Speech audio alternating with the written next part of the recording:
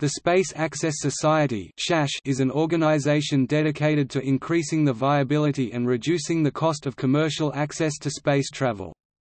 It was founded by Henry Vanderbilt, who was the president from the organization's founding in 1992 until January 2006.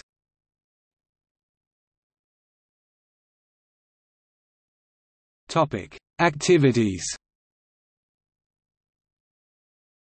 The SHASH is primarily noted for two activities: space policy activity and review reports, known as SHASH updates, which were emailed and web-posted at irregular intervals.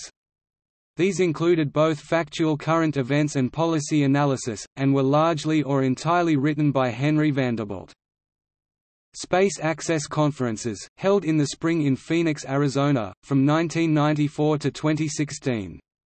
There was also a Making Orbit conference held in Berkeley, California in 1992. The Space Access Conferences are well known in the reusable space launch development community and space launch vehicle communities for bringing together key players at most of the companies working in the field, ranging from large conventional aerospace companies such as Boeing and Lockheed Martin, and smaller companies such as Rotary Rocket, XCOR Aerospace, Pioneer Rocketplane, Armadillo Aerospace and the like.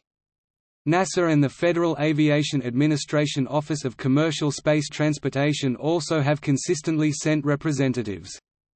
Many Ansari X Prize team members were consistent attendees.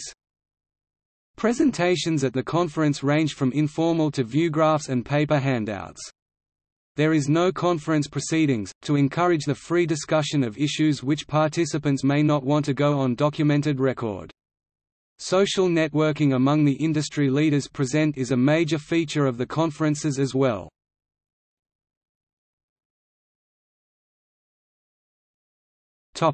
See also: private spaceflight, space advocacy, space colonization, space exploration, vision for space exploration.